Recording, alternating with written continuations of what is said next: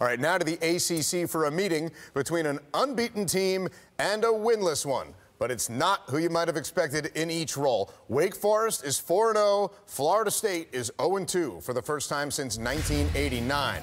James Blackman, the first true freshman to start at QB for the Noles since 1985, is not DeAndre Francois. He was solid Saturday, but under a lot of pressure, costly fumble, drives that stalled in the red zone against NC State. The Noles have lost consecutive games, period, for the first time since 2011, but they have won 5 straight over Wake Forest by an average of 33 points. Don't tell Wake's senior quarterback John Wolford. 8 touchdowns, no interceptions, while leading the Demon Deacons in rushing.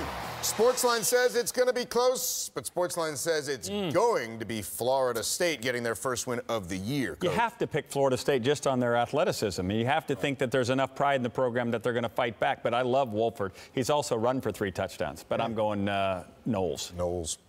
AT? I'll go Noles as well. I think that defense is going to keep them in every game they're going to be in and allow Blackman, the young freshman quarterback, to continue to mature. There were some things he did well. You get better between your first game and your second game. He's got some live snaps under his belt, and I think that's the difference. I think Florida State starts to pick it up. The key is the athleticism, because you can't be happy about that offensive line and the manner in which they played last week. And the defense for Florida State did not show up. Those guys didn't look motivated. Didn't act as though they wanted to be there, and they didn't tackle well. I mean, that was shoddy defense at best.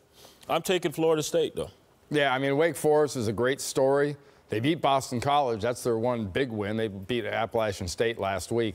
I look at this game as just class versus wannabe, a better team, and I'm going to go with class, and that's Florida State. Florida State's going to win. All right, there you go. Unanimous.